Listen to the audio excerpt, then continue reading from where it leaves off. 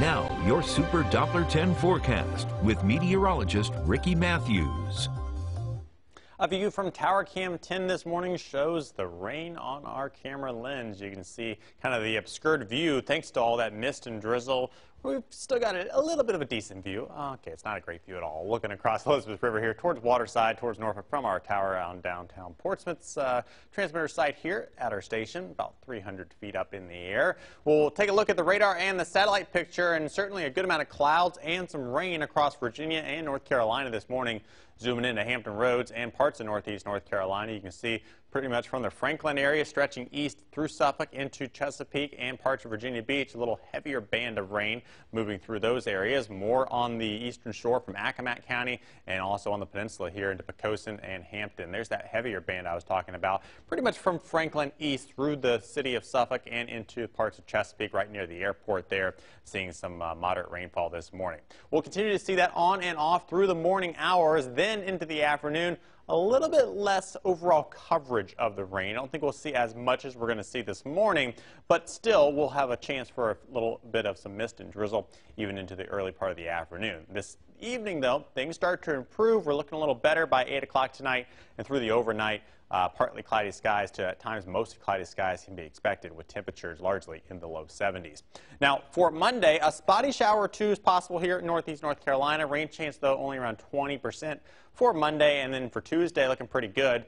Temperatures return, though, back into the 90s. We saw a good amount of rain yesterday in many spots. Here's what it looks like across the area for rainfall totals from yesterday. Notice just the east of Norfolk here, right on the on the Norfolk and Virginia Beach border, a good amount of rain there, almost 2 to 3 inches. Same thing for parts of Suffolk into Isle of Wight and parts of Chesapeake. We'll take a wider view and show you Matthews also had a good amount of rain, 2 to 3 inches there. Here's some of the local stats that we pulled together for you. Suffolk, one reporting station reporting almost 3.5 inches of rain. Suffolk, certainly the big winner in the rainfall department yesterday. A little over 2 inches in Chesapeake, 1.62 in Gloucester, and around 1.5 inches in Norfolk. So through the afternoon, temperatures in the 70s can be expected. Some mist, some drizzle early this morning, then a little bit less this afternoon. Not certainly a sunny afternoon, but we'll see a little bit better conditions this afternoon than what we're seeing this morning. Temperatures this evening in the mid-70s and then cooling down tonight into the low 70s with a wind out of the east at 5 to 10 miles per hour. Our humidity level is going to be lower tomorrow morning. Enjoy it while you can because it will be climbing back up Tuesday and into Wednesday. Look at this. The dew point's getting back up to around 70. That's in the very humid category. As we look at the rainfall chances, they'll be also increasing Wednesday and into Thursday as a cold front approaches our area and then kind of stalls out for a day or two, leading to those rain chances towards Thursday. In terms of temperatures, our average is around 90 degrees for this time of the year. Today, certainly far below average for our region. It's 74 for a high temperature, 83 tomorrow, back into the 90s on Tuesday with heat index values, thanks to that humidity returning, into the upper 90s.